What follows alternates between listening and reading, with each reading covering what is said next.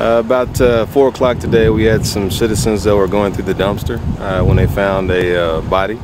EMS did come out and did pronounce the person that we found as being deceased. It's currently under investigation right now. We don't have any other information at this time. When we get more information, we'll share that with you. How are you classifying this death right now? Suspicious, or? Until we get additional information, we're going to handle it as being suspicious. Do you know if it's a male or a female? We don't know that right now. Signs of trauma to the body? We don't know that right now. And so again, folks were kind of looking through the dumpster and... Yeah, looking through the dumpster, and then they found a dead body.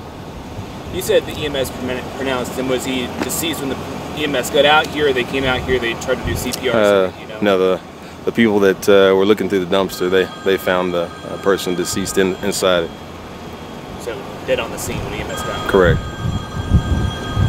What are you needing from the public right now, if anything, regarding this? It's a preliminary stages right now, so I mean, when we know more, we'll be able to share it with you guys. So we just don't have that much information right now. So what are you guys gonna be doing? What are you gonna be doing out here the rest of the night? Just getting together, well, decent amount of people. This is like I said, we just have to. It's like working as a crime scene. So just going through all the steps that we have to take when we investigate these type of death scenes. Do you think it's probably take until tomorrow to find more on, or you don't know? That I don't know. As soon as we get some information, I'm sure Officer Cruz and Officer Davidson will be able to get that to you guys.